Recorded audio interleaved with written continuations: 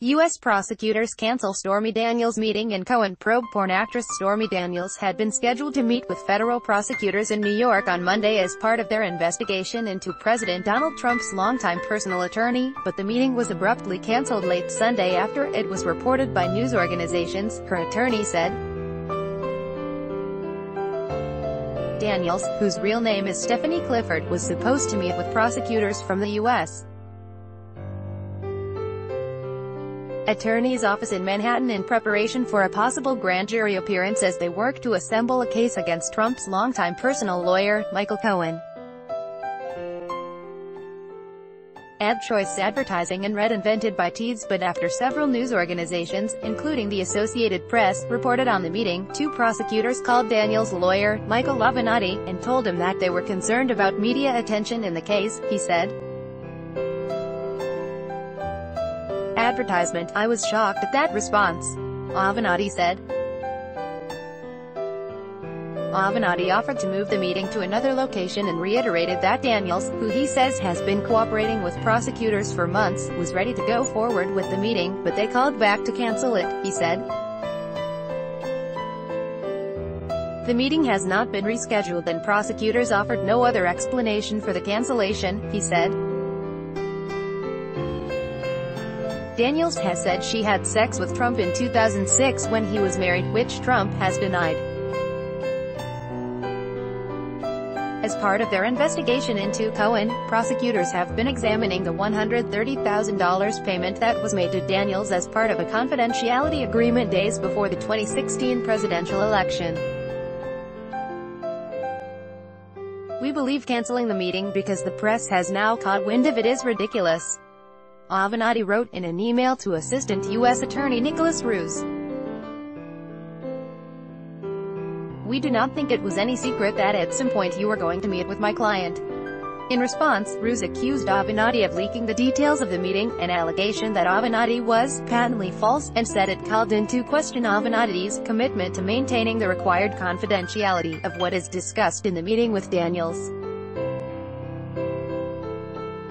Advertisement, such confidentiality is critical to the diligence, fairness, and integrity of this, and indeed all, investigations conducted by this office, Ruse wrote. This is not our preferred approach, and a step we are only rarely forced to take, but we are left with no choice. A spokesman for the U.S.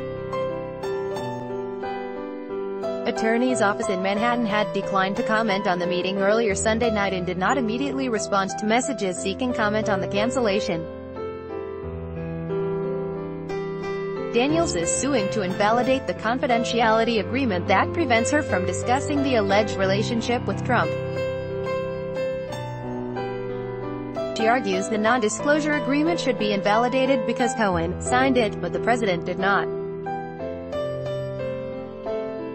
Daniels and Avenatti have also turned over documents in response to a subpoena from federal prosecutors about the $130,000 that Daniels was paid, a person familiar with the matter said. They weren't authorized to discuss the matter publicly and spoke to the Associated Press on condition of anonymity. Daniels' interview had been in preparation for a possible grand jury appearance in the federal investigation into Cohen's business dealings, the person familiar with the matter said. Prosecutors bring a case to a grand jury, they could call witnesses to testify under oath and the grand jury would decide whether to bring criminal charges with a written indictment. Daniels was supposed to appear before a grand jury on June 15, but the appearance was cancelled after she voluntarily agreed to come in for the interview that had been scheduled for Monday, according to an email from Ruse to Avenatti. Advertisement in April, FBI agents raided Cohen's home, office and hotel room as part of a probe into his business dealings, and investigators were seeking records about the non-disclosure agreement that Daniels had signed, among other things.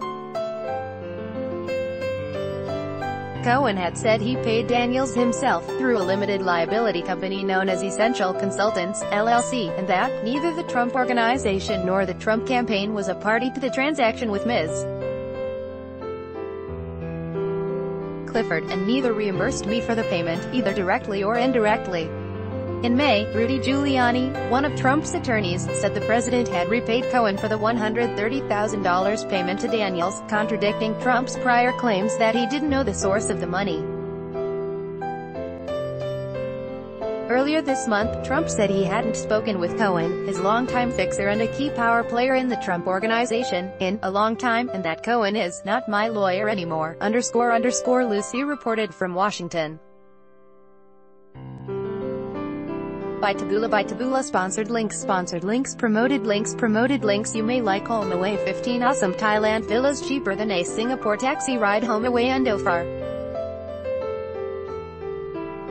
Babylon fashionable, sexiest camo wedding dresses fantasy according to Fashionable Undo Throne. Free online game. Assemble your squad and join the battle throne. Free online game Undo.